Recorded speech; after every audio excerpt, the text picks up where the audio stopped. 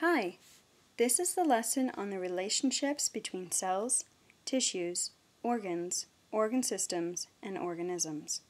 Again, this is the recorded lesson for Standard 3.8. We're going to start this lesson by reviewing a little bit about cells. Remember, cells make up all living things and carry out the activities that keep that living thing alive. Also remember that the cell itself is alive. There are many different types of cells, specialized to do only one job. Some examples include nerve cells, skin cells, and red blood cells.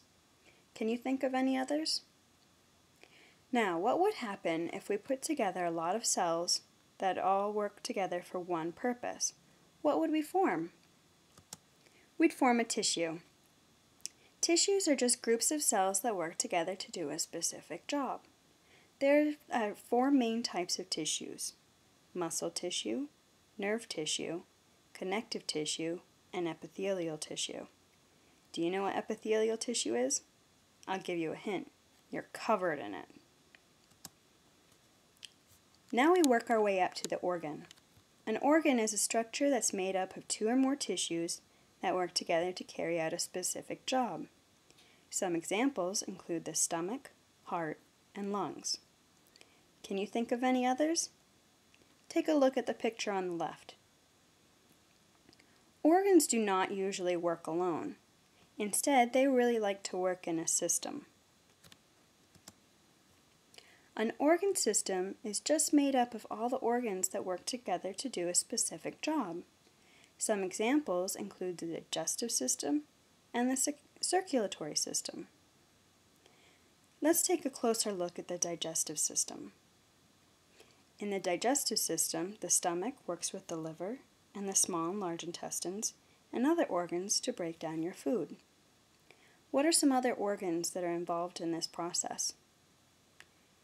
And what's the specific job again? That's right, to break down your food.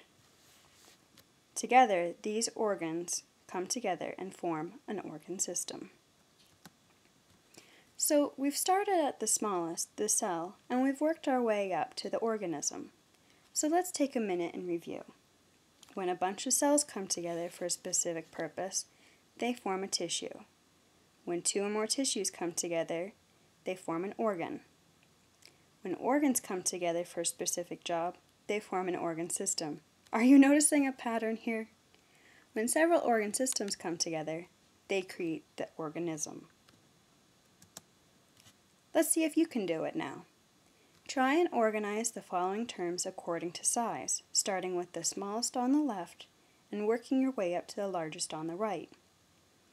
The words to use are cell, organism, organ, tissue, and organ system.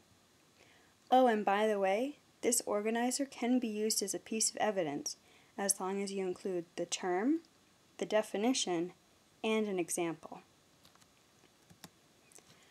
Oh, and by the way, did you know that this type of organization applies to plants too? Yeah, plants have tissues and organs also. Let's take a look at some plant tissues. You can follow along with me on the far right. Dermal tissue, ground tissue, and vascular tissue. Now, if all these tissues come together for a specific purpose, they form organs. What are three types of organs? That's right, leaf, stem, and root. Now, what happens when we put together a bunch of organs for a specific purpose? Oh yeah, we form an organ system. In a plant, a shoot is actually an organ system. Well, that's it for this lesson, guys. I hope you had fun, and good luck on your pieces of evidence. Bye!